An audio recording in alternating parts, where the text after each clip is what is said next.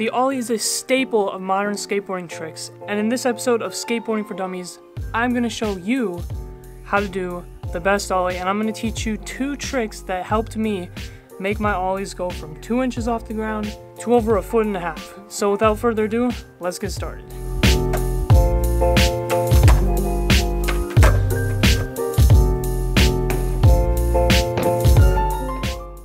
Alright guys, we're back in the workshop today because the cars just decided to be very loud outside today.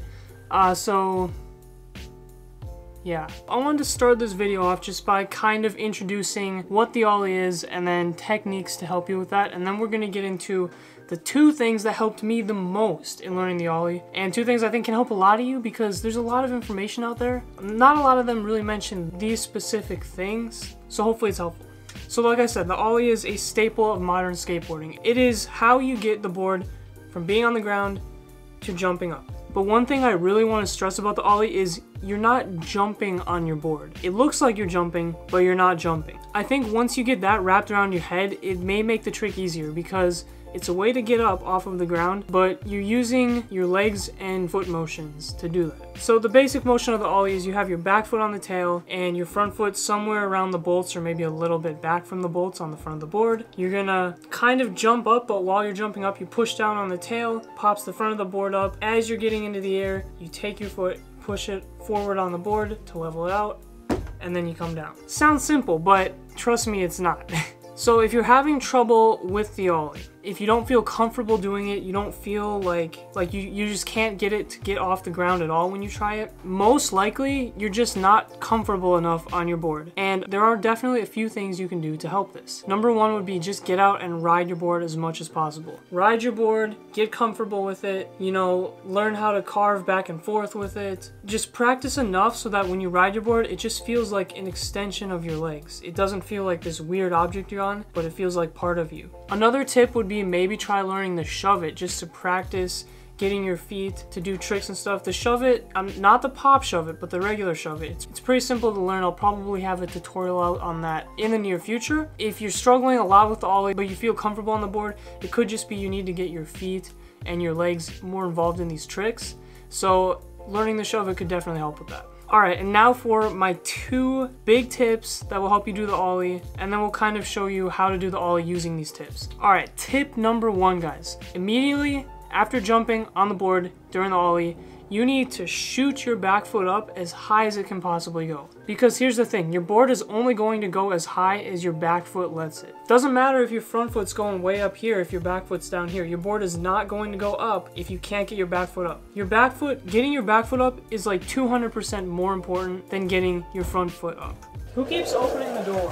So if you're struggling with getting your Ollies up, definitely work on getting that back foot up. Alright, and tip number 2, this is the tip. This is the ultimate tip that really helped me go from tiny Ollies to huge Ollies. You ready? Your front foot, when you pop the board on the Ollie and you're going up, and people tell you to take your front foot and slide it up the board, do not do that. What I want you to do is to take your toe and sort of scoop the front of the board up. I'm trying to think if there's, how can I demonstrate this? Here's your board, piece of wood. Here's my back foot, here's my front foot, okay? The board's riding, you know, you're going along.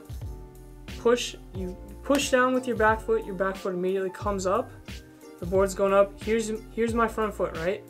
I'm gonna kind of pull it up over the tail and then push it down. I'm not gonna take my foot and just slide it up. I'm gonna like go with it and then push it down right at the tip of the board with my toe. Doing that and having your back foot way up high is going to get the board to level out like this, which is what you want, because it's going to be up like this, getting over your obstacle. You're going to take your toe, scoop it down, and then the back foot is going to get over your obstacle, and then it's going to come down.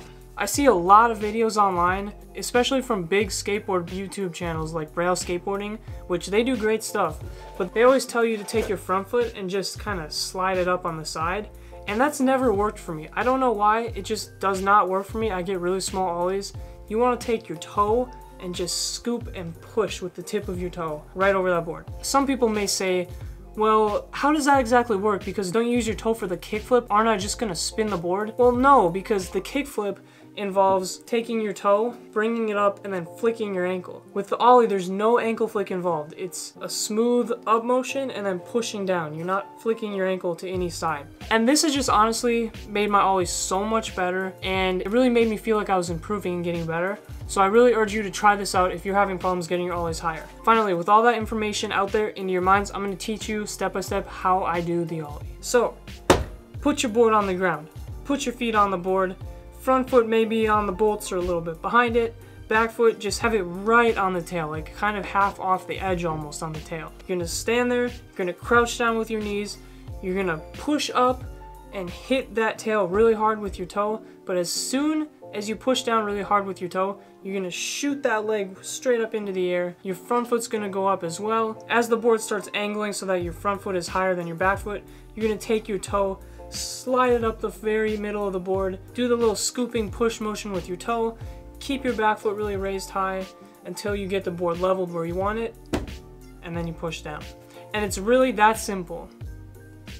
It sounds simple, it is simple, but in practice it's really not simple. So even with these tips, you're gonna have to practice a lot. I'm not expecting anybody to get it immediately, so get out there, practice as much as you can, and I know everybody's got this, okay?